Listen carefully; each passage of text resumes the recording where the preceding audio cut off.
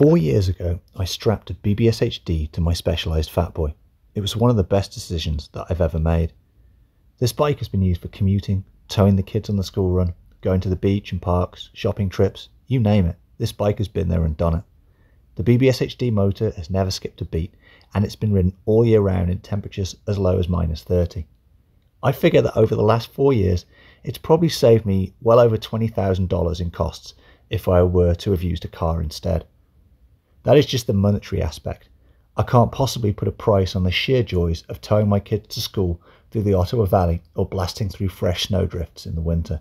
This bike was also the birth of what is now the High Voltage e-bike YouTube channel and community, so I'm excited to get the opportunity to go back to the start and do another install of the BBSHD. This time though, I have 3 years of experience making videos, so I'll be able to do a much better job of filming the install, including the latest version of the high voltage upgrade kit with the ASI BAC855 controller.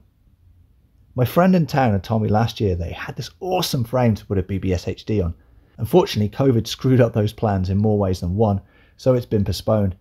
The last week though, I finally got to take a look at the bike and also try out a very simple tool I made to help people determine the bottom bracket width of the BBSHD they need, as well as see if there are likely to be any problems with the chain line or perhaps need spacers. So let's have a look at the frame. So what we have here is a Specialized big hit, and we're going to be evaluating this to see whether we can use it with BBSHD, and we're going to be taking off the bottom bracket and using this new tool here and seeing what kind of bottom bracket size that we might need for this bike. So this is the Specialized big hit with the bottom bracket removed, and we're just going to use this tool here to see if the BBSHD will fit through and whether we use the 83mm version or the 100mm version.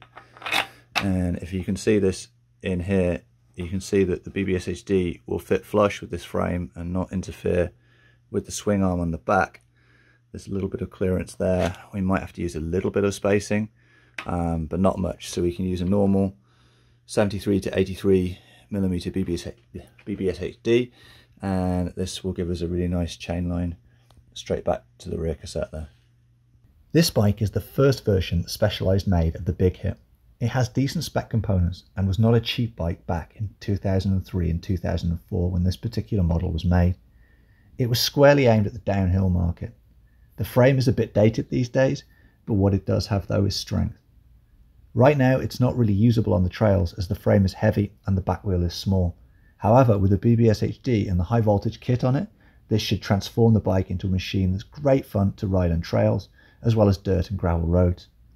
We will be going for torque and climbing ability rather than a silly top speed, something that will be fun to ride on the endless trails that you get in the local area.